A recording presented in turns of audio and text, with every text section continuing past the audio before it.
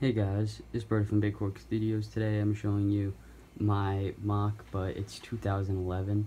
Obviously this is a joke mock because of the not many layers of detail I put into this. This mock was inspired by M&R Productions. He's one of my favorite YouTubers. I'm sure all of you guys know of him. And let's get into the mock. So the first thing is the outside terrain. We all know that nobody really put like colored stuff, they just put the plants around. That was my probably favorite era of mocks, just for the nostalgia. And then the one stud high rivers. And then we got a bunch of phase 2 clone troopers coming out from the battle packs and the recon corps trooper.